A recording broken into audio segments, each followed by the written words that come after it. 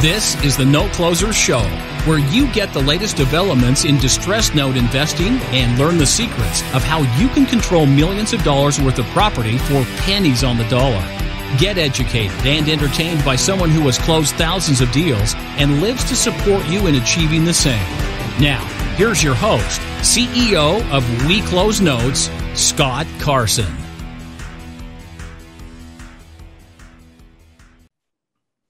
Good morning, good afternoon, and good evening, everybody. Welcome to this episode of the Note Closer Show. As always, Scott Carson, excited to be here with you today. I'm really excited for our special guest today. We all get hit with so many different emails and advertisements and things like that that are going on in the industry. And I probably get a little bit more than most people do because we're in both the residential and the commercial space. But every once in a while, I get something that makes me have to go, wait a second, let me look at that again. And so was the case just a few days ago. I was really excited to get an email from a company talking about, bridge financing and commercial loans and stuff like that. And one thing really caught my attention, and it's the financing of note purchases. And so we're honored to have a star from, Stabilis Loans here for you, the Stabilis team here. We got our buddy Juan Robayo, correct? Is that pronounced correctly, Juan? All right, good. I got that right. Robayo. And this guy's got over 22 years of experience in the financial sectors team. But prior to joining the Stabilis team, he was a director of fixed income growth at Barclays and Lehman for 7 years. I want to talk about that. And then prior to that, he actually worked with Stabilis CEO at Goldman Sachs and at Silver Point Capital in the U.S. middle market loan acquisition business. So this guy's got a wealth of experience on the distressed asset space. We had a great conversation on the phone, and I'm honored to have him as a guest on the Note Closer Show. So Juan, welcome to today's podcast episode, man. Thank you so much for the invite, Scott, and happy to be here and happy to share and interchange like comments and ideas of what's going on in the markets on these very challenging and interesting times. Yeah, it definitely, those two adjectives really spell out what 2020 has been. Let's talk a little bit about what Stabilis is doing and what you guys are doing over there, first and foremost, and then we can kind of dive into some of the different products and the asset classes that you guys are financing. Great. So look, just to frame the conversation, let me give you a little bit of background of who we are, what we were doing and what we're doing now. So we started Stabilis, Salman started the fund in 2010. I joined 3 years later. We've raised 1.7 billion since inception.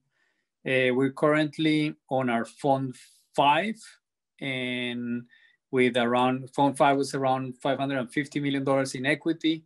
We have around $200 million to invest between now and next year when we're going to be raising capital again.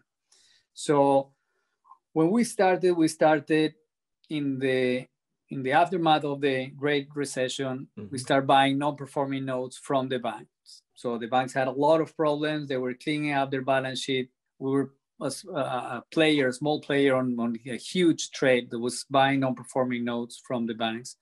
And we invested a lot of money there during the initial funds. And that's actually our background. That's what we did in Goldman. That's what we did in Silver Point before. Was that more so on resident, or was it a lot of commercial stuff? Residential? Everything commercial? Is commercial. We cannot do resi. We can do resi on a portfolio basis, but actually only if for our mandate it's not on the resi side. It's only on commercial. So about 4 years ago, we decided part of adjusting to the market dynamics, the economy was doing well. Banks clean up all the balance sheet, the distress theme in a way disappeared. So we saw a niche that a lot of players and similar companies to us saw, that is this opportunity to invest on the private lending space. So we created an origination program, and we increased the number of sourcers dedicated to cover brokers and these type of situations. And we start covering the market. And to a point that especially about 2 years ago, we started doing more bridge than note purchases. The banks were not selling, but we're still active on the note purchasing space. We still have loan relations with banks and sellers. So we still saw that. Now everything is going to change. So we were very active in terms of the bridge program. We are very focused on cash flowing properties. Yeah. Before COVID, we were very active in hotels, which is a very complex cash flowing property, because it's not only the real estate, it's the operation on top of that, and you need to, in a way, from a credit perspective, understand both. Yeah. So we were big in hotels, we were big on healthcare, offices, and what we call special situations. We did a power plant, we did some industrial spaces in Canada, we did operations in a couple of transactions of industrial properties in Ireland, Puerto Rico, but 95% of our book in the US. Mm-hmm. But looking at different situations and trying to be creative and add value on the loan origination business. Then, I mean, very active. Fast forward, COVID happened, and we took a breather and tried to understand what's going to happen. So first, we have the reference of our own book. What we saw in our own book is, for instance, hotels that we had ready for sale. We saw on our hotels and general across the board, 20 to 30% correction on good hotels. And then who knows what the value correction is going to be on hotels that are not viable anymore. Right. So probably more than that. So in hotels, the idea is we're going to be very selective, and it takes us to the node-on-node financing in a couple of the transactions that we've done. But that's one of the things. Then another multifamily, we see it very strong still. It varies, obviously. I think a New York multifamily is different than other places, or some, probably closer to San Fran, but generally it's very different. But multifamily is a solid asset class. So we see opportunities there. We see like the consequence of a distressed market or a recession market. So we see maturities coming up. We see acquisition opportunity, and we're trying to play and provide financing on those. Industrial, very strong asset class, especially right now with logistics needs. And so we also did a couple of industrial transactions in Phoenix, in Chicago during COVID.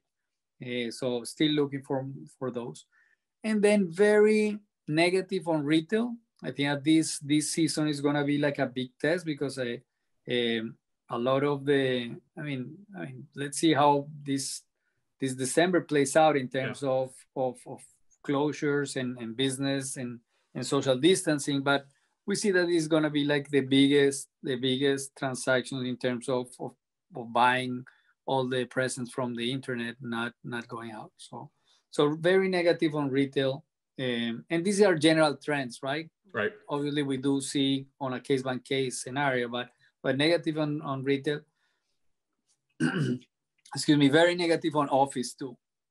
Very negative on office. We were negative on suburban office. I think actually suburban office is getting somehow a pickup because people are moving back to the suburbs, but still dynamics are not that strong. Cities are going to make sense, but you're going to have a lot of supply and a lot of reconfiguration and a lot of readjustments, and especially on the large cities and on the large markets.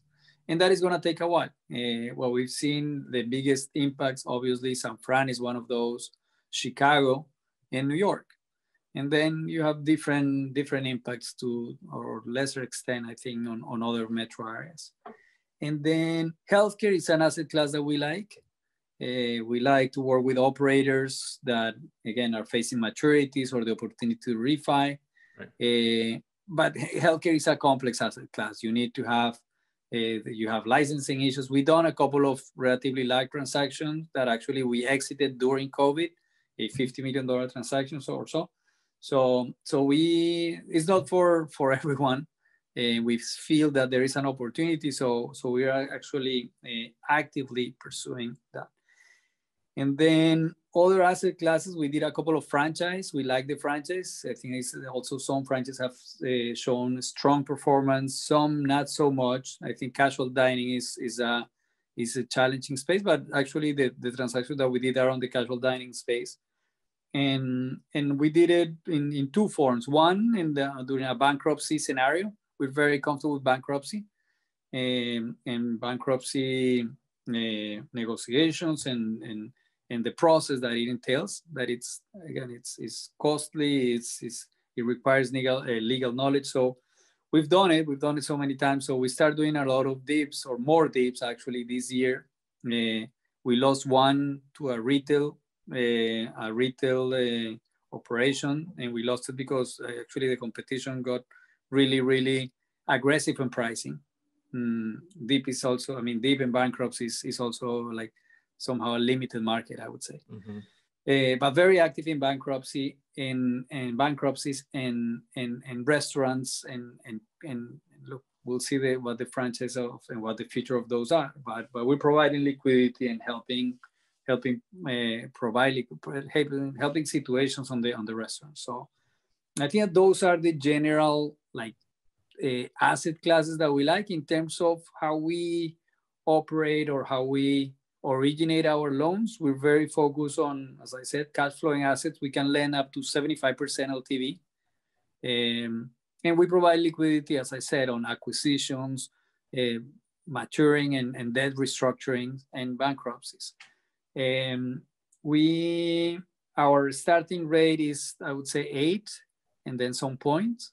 We've done lower, but then we compensate and because we are really, the way that we want to see our deals is really provide liquidity to a stabilization situation. So relatively short-term loans, 1 year with 2 6-month extensions when we see light at the end of the tunnel. And then the other asset, which is like a combination of both of the note purchase and the origination business. And there is one transaction actually that we've done and we've seen a lot now, but it's a note-on-note purchase. So we had a situation in which there was a debt maturing, it's about to mature. Somebody bought it, needed to sell the original lender needed to sell the note for risk or for liquidity issues. They sold it at a sum of discount. The collateral, the original collateral, we got comfortable working with the group on getting a value that they were lending the note that they bought. There was about 75% LTV, and we were comfortable financing about 75% of the acquisition. So from our perspective, we are 50 LTV, we're providing liquidity to the buyer, and we can work with them on the worst case scenario if that materializes. And from a risk perspective, we are facilitating, we understand the asset class, and we have somebody that is willing to operate and capable of operate the asset if anything happens. And those are the key considerations that we're gonna be looking at on the note-on-note financing. I think that look, you wanna be with, in a way, you're taking a step back from getting to the asset. So you need to make sure we make sure that the original note holder or the new note holder actually is going to be able to operate the asset and has the ability to do it because they're putting equity on it. And on top of that, we have the equity of the original asset. So we're trying to be protected, be conservative. I think that in general, our approach post-COVID is some liquidity dried up, some funds like ours and similar in size got some lines pulled. We were comfortable with our strategy and executing a strategy. So we took advantage of some situation which some other funds were not able to deliver. But at the end of the day, we are conscious that whatever happened during this period is how we're going to be judged in the future when we raise more capital, and how we interact with clients as well. Like, look, we cannot be issuing and committing to things which I've seen committing to a lot of loans that actually some funds are not able to liquidate, so to execute. So actually we're very careful on what we actually execute, and we're being selective.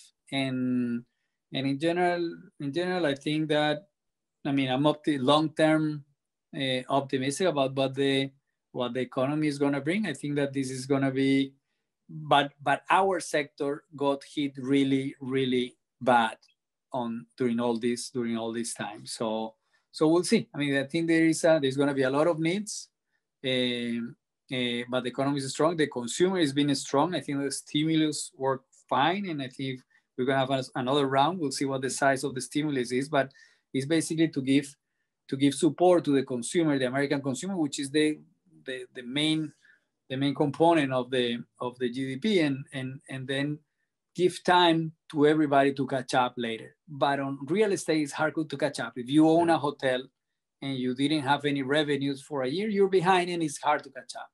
So there's going to be a correction. Same thing on rents and multifamily. It's hard to know exactly what that effect is going to be today, but we're going to see it when we start. And we're executing and providing liquidity on relatively conservative terms, but to properties and situations that we believe are fit our profile. Sure, that makes a lot of sense there and a lot of information. Let's dive in a little bit of that multifamily. So we're just talking about that. Are you seeing banks and other lending institutions, especially based on your background, your connections, and your past, starting to see, because you have traditional multifamily, but you also have a lot of student housing. I think that's probably been hit harder than your traditional multifamily. Are you seeing some of that student housing stuff kind of floating across your desk, or people reaching out to finance that stuff? Yeah, good point. So look, and I forgot multifamily. We student housing. We like student housing, but we like under certain criteria. First of all, we don't do a smaller college, and I think or student housing for less than 10,000 students or 20,000 students, because then you have but so on the ones that we like, yes, we've seen a lot of distress, and but on the big campuses, I mean, it's a good opportunity. So sure. we're actively looking at that. I would say that, well, multifamily in general, as I said, is a very strong asset class. The banks, interestingly enough, but look, if you think about what happened in 2008, it took a couple of years for all these we start seeing a lot of flow from the banks, like a year and a half after the main event, right? In 08, in September of 08. And banks were in a totally different position that they are right now. Right. So what we expect and what we've seen is, first of all, banks in general have not been selling COVID-related assets. They've been the ones that we've seen. It's like the part of the regular process of risk management, and they've been active to it. The ones that are, and other ones are coming to the market. And then on the COVID-related assets, the only big transactions or the only big trades out there have been on hotel portfolios. And some banks are being more proactive than others, because in general, I think so far, and that's also part of the conversation with these players, is that so far the regulators have been patient, right? And the banks are in much better shape. So you don't need to push banks to start selling as if they are somehow. We're gonna see it, and that is gonna change. I expect that defaults are gonna happen, and obviously they need to start marking, and there's a carry cost for the banks to have these assets. So I expect that to happen, but so far it hasn't happened. Right. But we expect to happen. And similar to 08, it takes some time. And right now, the banks are in better position than they were in 08. Yeah, specifically when you look at the amount of money that's being saved right now that's on deposits with them, it's obviously, the greatest amount of deposits and savings that we've seen in decades. That's obviously helping them with the reserves and holding money back to, I guess you could say, trickle down or kick the can down the road a few months to figure out where everything is at. Is that correct, Juan? Correct. And look, a lot of the savings is coming, a big chunk also from the consumer, because the stimulus, I think that actually they were in general like good public policy to support the consumer, and the saving rate of the consumer is at an all-time high. But banks, when they see defaults and when the forbearance start expiring, they're gonna need, the rules are not gonna change, right? It's like they're gonna start marking, and it's right now, it's like, when is that gonna happen? And again, as I said before, the damage on the real estate is done. There are hotels that were not able to support and are not gonna be able to support the debt. So that asset needs to be either restructured or sold or DPO'd to the borrower in some way. And it's going to be a repricing of that. So again, going back to your original question, I think on multifamily, we haven't seen much. Okay. Banks in general, I haven't seen much from COVID related. I expect that to happen. and banks are in relatively banks are in good shape, I think, to face all this crisis. So we're gonna see probably, also there is a memory of the crisis, right? Yeah. It's not too far. It's far, it's far for instance, for people that enter the industry, but still a lot of people that have been through this. The people with 20 plus or something have been through this and know, right. And especially on the bank side. So I think the challenge is going to be for the banks is basically to have the special asset groups resemble again and start like working. And because a lot of those some of these special asset groups were just a couple of people because there was no need.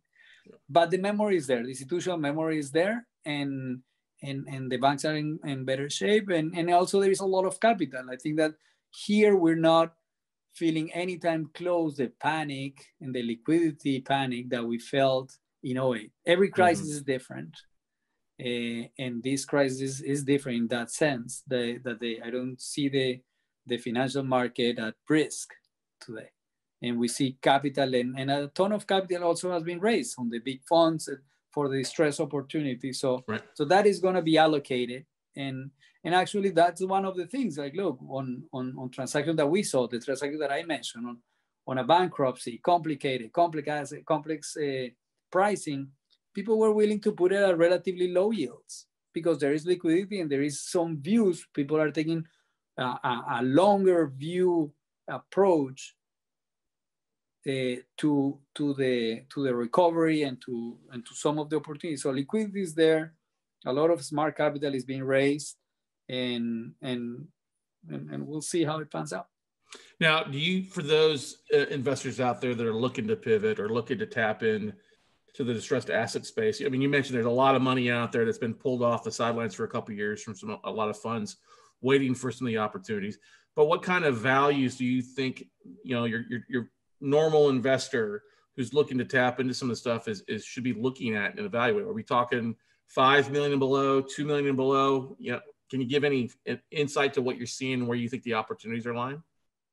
In terms of size, it's going to be, in terms of size, hard to tell. I think that, look, the hotels, on the hotel side, we saw a lot of hotels, hotel financing, and then look, places like New York, San Francisco, Chicago, is relative, is 20 to whatever, to $300, $400 million. Right. And then it's going to be a lot of that. I think also the risk on and look, the CMBS market absorbed a lot of this risk. Right. So that's another part that we see opportunity, because the CMBS market is probably at half of what it used to originate. And next year is going to be half of this year until it recovers. So it's going to take time. And then it's the opportunity or the need for capital, we expect is going to come to guys like us at any size, right? It's going to be needs at the $5 to $50 million asset class. That's what our focus, and it's going to be capital needs on 50 and above, and that's somebody else, because the capital is there and is ready to be deployed. Right. But again, the CMBS is not going to be able to absorb, and there is going to be maturities. There are going to be restructurings that are going to be done. But again, it's going to be. In terms of size, it's hard to tell, but I think we're going to see everything. Mm-hmm.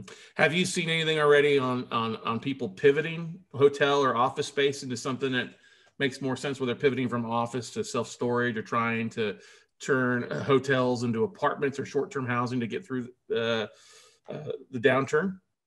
Yes. So look, a lot of the main, one of these main themes is a lot of the hotels in the cities are not going to be viable for, you're going to have two issues, that they're not going to be viable for some period of time in the near term.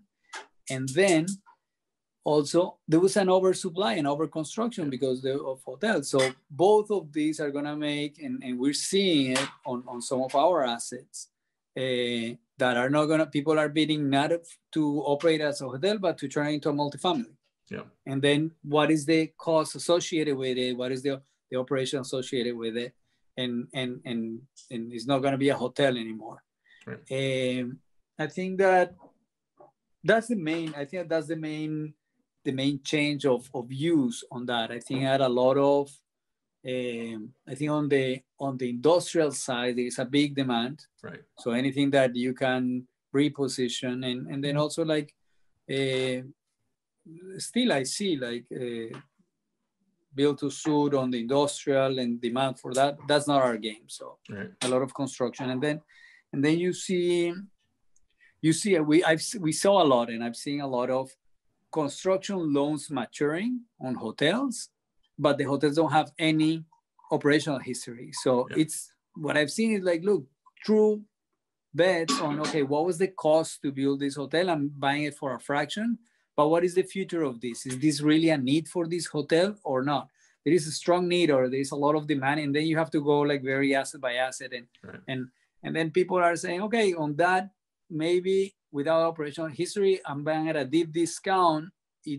This hotel has a reason to exist, then they continue operating. Or people are saying, okay, this is not going to be a hotel anymore. How much it costs to turn into multifamily, and just take the different pricing on that.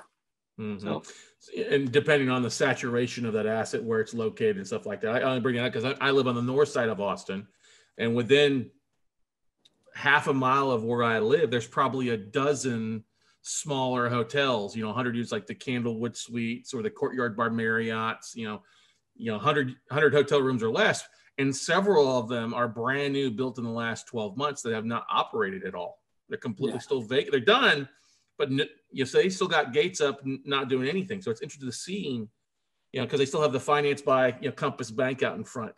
And I think that's an opportunity, because they're, especially on our side of the town, there's a big need for affordable housing. That's why I think the transition makes a lot of sense. Absolutely, and that is going to be. I mean, that is on every market, right? Same thing with New York. With New York, we had a ton of supply of hotels that they don't have a reason to exist, and then you're going to have a bigger pressure on rents. I think that in many other places, at least in the near future. So also the multifamily underwriting is a whole other challenging, but then you have, what are the needs and what are the markets, as you were saying, in Austin, and there are stronger markets, and the multifamily in general is going to, and the multifamily, from a rental perspective is going, but a lot of people are also thinking about sellouts and condo sellouts, and then you have like low rates that are in favor. So again, there is a lot of product that is going to eventually is going to be absorbed. It's going to be a matter of pricing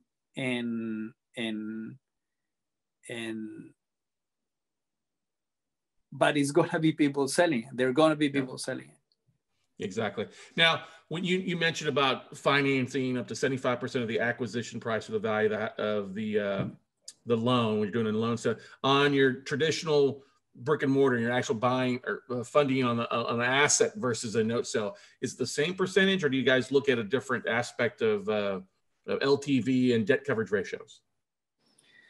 So if I use the transaction that we did recently as an example, I mean, the collateral value is the collateral value, right? So we both agreed on that ballpark amount. We wanted to be on the note, since it adds complexity. We want to be on a lower level versus the collateral value. We're at 75 of the note amount, right? But by doing that 75%, eventually we're more protected on a 50 LTV, right? And I think that every time that we don't want to finance 100% LTV notes, right? We're not going to provide liquidity of those. So we want to provide no liquidity to notes that we would have underwritten at 75% LTV, and by doing 75% of that, we're naturally going to be on this 50% to the collateral. So one thing that we add value, that I feel that we can add value, is that with where is the investor on the note, our experience, it's been on collecting and navigating the restructuring or the collection process. So if worst comes to worst, we can be we can add value on the process by working with a group that owns, at the end of the day, like 25% of the note. So I mean, but yeah, the answer to your question is yes, we adjust. Okay. Are you guys looking to finance, let's say somebody's selling an asset class, it's not distressed and it's a cash flowing asset. What kind of LTV are you guys looking to fund on those, or like to stay under anyway? No, we're generally, I mean, again, 75 is our cap. I Okay. think that, look, we recently did a transaction that it's a very challenging asset class. And it was a challenging transaction because it was several locations, a portfolio of assets, some closed and non-operating and for sale, and some. So on that we ended up being probably on a relatively conservative basis at 50 LTV or 60 LTV, but that's because of the risk. But on regular, but look, also we have to play with the fact that there is liquidity in the market, and for the good assets that we want right now, the things that we have to help and to add value is increase the leverage up to 75% and try to close quick. If we are able to close quick in 2 or 3 weeks, and we'll figure out what the due diligence requirements are. But we've done it. When we do site visit, we're very thorough in our due diligence, and we execute. Question for you: with raising over $1 billion in capital, any insight to effective strategies for raising that amount of money? It's a tough market out there. I mean, I think that, and I was just talking to someone. I think that the market, I mean, look, a lot of the big funds raised capital and billions of dollars to be ready for this. And they had also interesting strategies in which for some funds, if you wanted to invest in this fund, you also committed extra amount if an opportunity like this happened. And then all of a sudden you have extra cash that was raised that way. So that I saw it on the big funds. And also look, so it's becoming like a story of if you have the investment history, is going to be easier. Not it's going to be easy, but it's going to be easier than if you're starting a fund right now. This year, I think it was hard for new funds to find money because it's hard to develop this dialogue if you cannot travel, etc.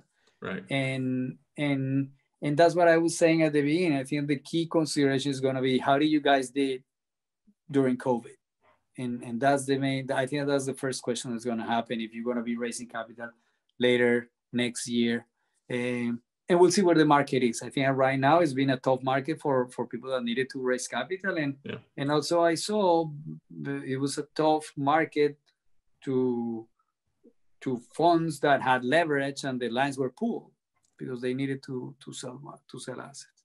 Awesome. Juan, what's the best way for people to reach out to you?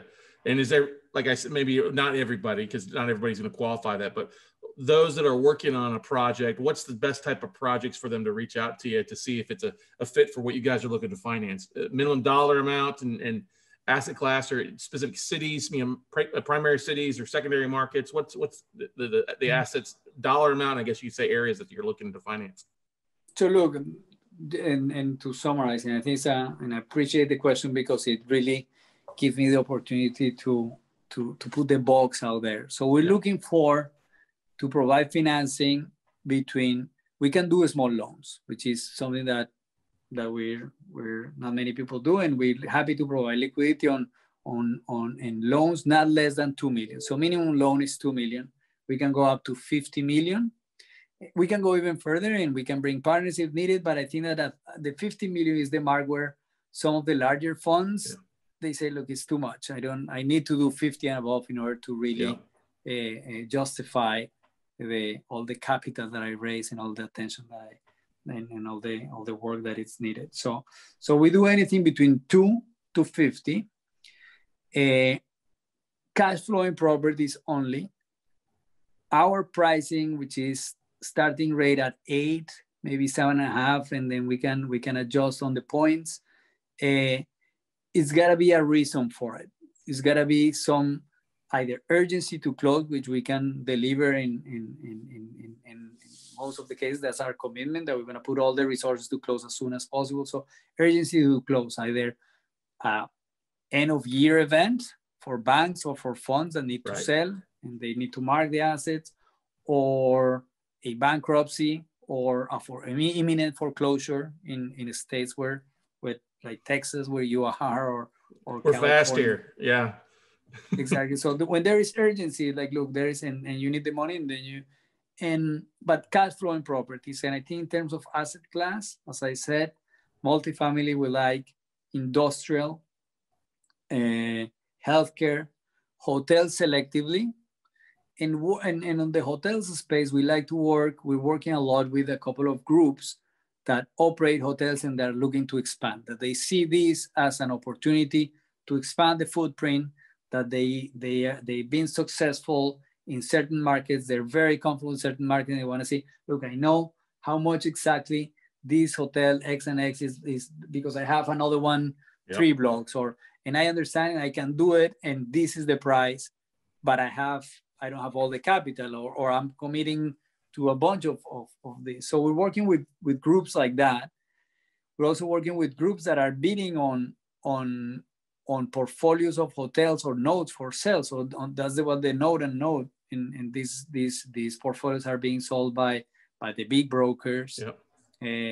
And yes, they have the capital to do one, but eventually it's another one next month, and they want to do it, and they like to. So we're working with those. So any group that is buying nodes and would like to have leverage, that's an opportunity for us. Any loan that have urgency or some complexity between the $2 and $50 million mark, cash flowing, happy to do. I get a lot of requests of land loans, development loans, construction loans. That's not for us. Okay. Unfortunately, because I think there are opportunities, there are people doing it. We just don't have the long-term right. Capital to be there, like probably 4 or 5 years. We don't know right. I don't know how much when the new development is going to happen in Jersey or in New York, for that matter. Right. So I think and the best way to contact us is our website, stabiliscap.com. My name is there. My colleagues' name are there. We pick up the phone. Some people may say that sometimes it takes, especially during COVID, it took a couple of days to return the call, but I try to do it the same day and to return every call because that's how you find the opportunities, and that's how we've been able to execute and to deploy capital on these very challenging times. Working with partners and working with and we work with brokers. We recognize the reciprocity. We pay brokers on the day of disbursement from loan proceeds, so it's transparent, and we pay between 50 to a point, and maybe more if the transaction supports the deal and their involvement. But look, I think that it's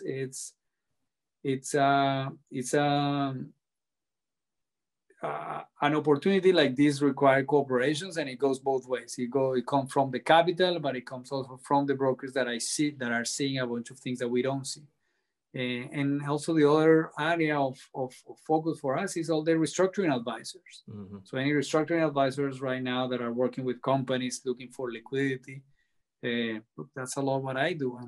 And we've been like closing many acquisitions that they need leverage for the real estate in order to optimize the equity contribution. You name it. I mean, there are many opportunities there. So that's also an area that we would love to hear and work with whoever is listening about how we can help. Awesome. Big, most important question of the night. What's being cooked? What's for dinner? No, it's 7:47. It's 7:47 on the East Coast. So all this time it's been a blessing here because we have a newborn baby born in February. So we're having dinner at 6 p.m. or 5:45. So it already happened.